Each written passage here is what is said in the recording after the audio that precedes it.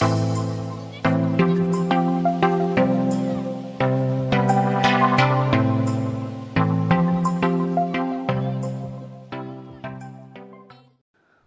to SJ Inceptions, your Aquarium channel, presenting before you my jumbo dollars.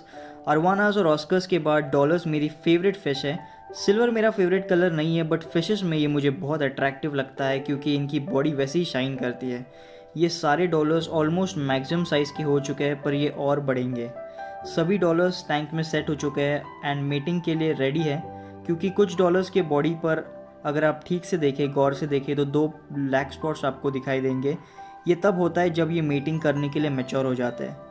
और बाकी fishes जब बड़े हो जाते हैं तब हम उन्हें लार्ज, बिग, जायंट या मॉन्स्टर बोलते हैं। बट डॉलर्स के केस में ऐसा नहीं है। ये जब बड़े हो जाते हैं तब इन्हें जंबो बुलाया जाता है। और दूसरी इनकी बात ये मुझे अच्छी लगती है कि बाकी फिशेस से जो अलग है वो ये है कि इनके बॉडी का शेप जो चारों तरफ से बढ़ता है, यानी हॉरिजॉन्टली भी और वर्टिकली भी। और डॉलर्स जब जंबो हो जाते हैं तब इनकी मैच्योरिटी की साइंस इनके बॉडी पर दिख जाती है। स्पॉट्स का मैंने तो आपको बता दिया। उसके बाद इनकी अपीयरेंस में देखिए, आइज़ के नीचे रेडिश शेड आया हुआ है एंड टेल फिन बॉर्डर्स भी रेड हो चुके हैं। तो ये इनके मैच्योरिटी के और ग्रोथ के साइंस हैं। ये आपको छोटे डॉलर्स में या स्ट्रेस डॉलर्स में बिल्कुल नहीं दिखेंगे। तो जो लोग मेरे डॉलर्स का वीडियो पहली बार देख रहे हैं उनको बताना चाहूँगा कि इन्हें मैं 1 साल पहले लेकर आया था। बहुत छोटे थे उस वक्त। एग्जाम्पल से बोलूँ तो जिस तरह हमारे 5 रुपीज़ के डॉलर कॉइन्स होते हैं, बिल्कुल उतने छोटे साइज़ के थे। डॉलर्स वैसे तो बिगिनर फिश है, मतलब इतनी दिक्कत नहीं है इन्हें रखना, पर ये डरी डरी रहती है और एक कोने में रहती है। तो अगर ये ऐसे फ्रीली घूम रहे हैं उसका मतलब ये टैंक में सेट हो चुके हैं। और कुछ लोगों को टैंक साइज़ की क्यूरियोसिटी भी होती है। मैं वैसे तो मेरे हर फिश टैंक की वीडियो में टैंक की साइज़ मेंशन करता हूँ, फिर भी कमेंट्स में कुछ लोग साइज़ दोबारा पूछते हैं, तो इसलिए साइज़ बता रहा हूँ। टैंक की डायमेंशंस कुछ इस तरह है। 3 फीट इस टैंक की लंबाई यानी लेंथ है और हाइट एंड ब्रेथ 1.5 फीट की है। टैंक की वाटर कैपेसिटी 200 लीटर्स तक है। इसके अंदर मैंने RS इलेक्ट्रिकल का इंटरनल फ़िल्टर लगाया है जिसमें 3 स्पॉन्ज आता है और इस फिल्टर की हाइट ही तकरीबन 1 फीट की है। टैंक के अंदर 20 से 25 किलो की वाइट सैंड डाली है और टैंक को जानबूझकर मैंने सिंपल रखा है। पहले मैंने इसके अंदर शो पीस और क्ले पॉट्स रखे थे, पर बाद में हटा दिए क्योंकि मेरे लिए टैंक की ब्यूटी से ज़्यादा स्पेस मैटर करने लगी। अब बात करते हैं फीडिंग के बारे में। I feed them once in a day, that is in the morning. इनको मैं ऑप्टिमम के पैलेट्स देता हूँ और हेलो पेट्स डिस्कस बिट्स देता हूँ जो सिंकिंग पैलेट्स हैं। तो आप में से बहुत से लोग अक्सर मेरी राय मांगते हैं फ़िश कीपिंग के लिए, फ़िश रेजिंग के लिए। तो आप सबको मैं एक ही सजेशन देना चाहूँगा, चाहे आपके पास कोई बड़ी फ़िश हो या छोटी फ़िश हो, कॉमन फ़िश हो या एक्जोटिक फ़िश हो। सबसे पहले तो टैंक साइज़ आपकी बड़ी होनी चाहिए। उसके बाद जितना अच्छा फ़िश फूड दोगे उतना अच्छा है। तीसरा, वाटर क्लैरिटी आपको हमेशा अच्छी रखनी है, क्लियर रखनी है। ये तीनों चीज़ों के ऊपर आपको ध्यान देना है। तो अब मैं आपको सिल्वर डॉलर्स के बारे में कुछ फैक्ट्स और इनके रिलेटेड इन्फॉर्मेशन बताने वाला हूँ। तो अगर आप डॉलर्स रख रहे हैं या रखने का प्लान करने वाले हैं तो इन जानकारी के ऊपर गौर फरमाइए ताकि आप इन्हें अच्छे से रख सकें। तो डॉलर फिश एक पीसफुल फ्रेश वाटर फिश है जो साउथ अमेरिका से बिलोंग करती है। इनका राउंड शेप और बॉडी के सिल्वर कलर से इनका नाम सिल्वर डॉलर पड़ा है। इनको रिलेट किया जाता है पाकू और पिराना से, क्योंकि ये सेम दिखते हैं बट ये तीनों अलग अलग हैं। सिल्वर डॉलर्स में 5 टाइप्स होते हैं। एक तो है कॉमन सिल्वर डॉलर, दूसरा है सिंगल बार डॉलर, तीसरा है टाइगर डॉलर, चौथा स्पॉटेड डॉलर और 5वां रेड हुक डॉलर। डॉलर्स का सबसे कॉमन बिहेवियर ये होता है कि ये आसानी से घबरा जाती है या तुरंत डर जाती है।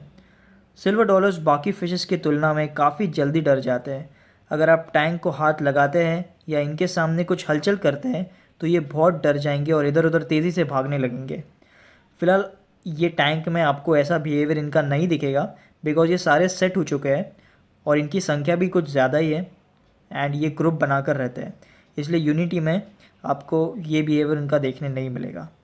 पर अगर आप 1-2 रखते हो या 2 पैर रखते हो तो आप देख पाओगे कि ये बहुत जल्दी डर जाते हैं। अगर आप हाथ लगाने की कोशिश करते हो, लाइट्स ऑन करते हो, अचानक से कुछ मूवमेंट करते हो टैंक के सामने तो ये तुरंत डर जाते हैं। अगर आप प्लानिंग कर रहे हो सिल्वर डॉलर्स टैंक में ऐड करने की तो आप स्मॉल साइज़ के सिल्वर डॉलर रखें, 2 जोड़ी या 3 जोड़ी रखें, यानी 4 या 5। तो आप देख सकोगे कि वो सारे एक दूसरे के साथ तैरेंगे और इससे आपको उनके स्कूलिंग का नज़ारा दिखेगा। इनकी मैक्सिमम साइज़ वैसे तो 7 इंचेस तक बढ़ती है ऐसे बोलते हैं और सारे वेबसाइट्स पे भी यही इन्फॉर्मेशन अवेलेबल है, बट मैंने वर्ल्ड ऑफ फिश में 7 इंचेस से भी बड़े डॉलर्स देखे थे और आपको दिखाई भी थे। अगर आप चाहते हो तो आप वर्ल्ड ऑफ फिश के वीडियोस देख सकते हो। इनके लिए आपको टेम्परेचर 24 टू 28 डिग्रीज़ के बीच में रखना है और पीएच 6 से 7.5 के बीच में। इनके लिए आप कम से कम 30 गैलन्स यानी 100 लीटर्स के टैंक में रखें। मिनिमम 2.5 या 3 फीट की टैंक तो होनी चाहिए इनके लिए। अब बात करते हैं फिश टैंक मेट्स की। तो डॉलर ऐसे फिशेस है शार्क्स की तरह कि इनके साथ आप एग्रेसिव फिश भी ऐड कर सकते हो और नॉन एग्रेसिव फिश भी, यानी ये एग्रेसिव फिश के साथ भी रह पाते हैं और नॉन एग्रेसिव फिश के साथ भी। इनके साथ अगर आपको एग्रेसिव फिश डालने हैं तो आप ऑस्कर्स, पैरेट्स, सेवरम्स, जियोफेगस या मलावी सिकलेट्स ऐड कर सकते हो। पर याद रहे कि डॉलर्स की साइज़ बाकी एग्रेसिव फिश से बड़ी होनी चाहिए। और अगर आप नॉन एग्रेसिव फ़िश के साथ इन्हें रखना चाहते हो तो आप गोल्ड फिश, कोई फिश, शार्क फिश के साथ इन्हें रख सकते हो। पर याद रहे नॉन एग्रेसिव फ़िश के साथ अगर आपको इनको रखना है तो नॉन एग्रेसिव की फ़िश की साइज़ इनसे बड़ी होनी चाहिए।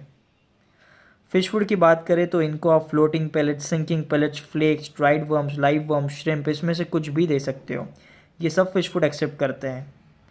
लास्टली इनकी लाइफ स्पैन बताना चाहूँगा। कैप्टिविटी में अगर आप इन्हें अच्छे से रखें, अच्छे से केयर करें तो ये 10 साल तक जी सकती है।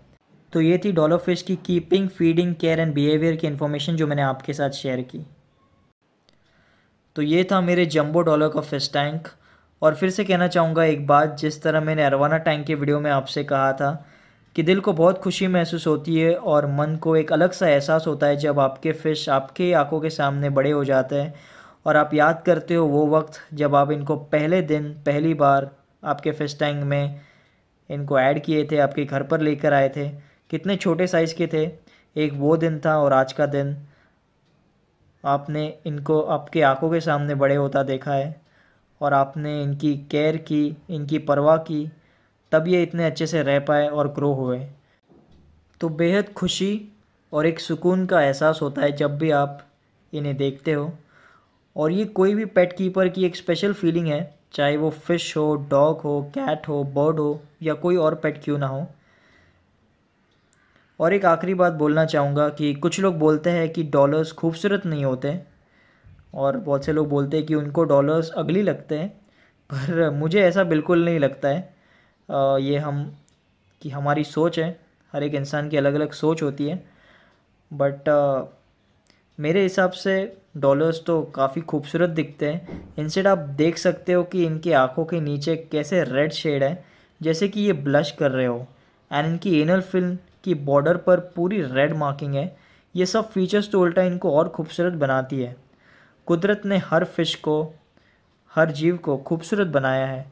ये बस हमारा नज़रिया होता है कि हम उस खूबसूरती को पहचानें या पहचानने में गलती करें। So this was my dollar fish tank. मुझे ज़रूर बताइए कि आपको मेरे डॉलर्स कैसे लगे या आपको कुछ और जानकारी चाहिए, वो भी आप मुझे पूछ सकते हो। आज का वीडियो पसंद आया हो तो लाइक ज़रूर कीजिएगा। Thank you so much for watching. Have a wonderful day.